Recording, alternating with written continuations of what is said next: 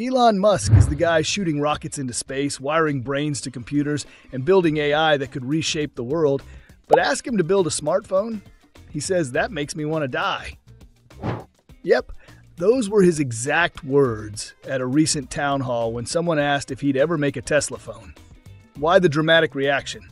Because to Musk, smartphones are yesterday's tech. He's focused on Neuralink, brain-computer interfaces that could replace screens entirely. But here's the twist. Musk also said that if Apple or Google try to block his platforms, like X from their app stores, he'll step in and build a phone, whether he likes it or not. He doesn't want to. He's got, as he put it, a lot of fish to fry.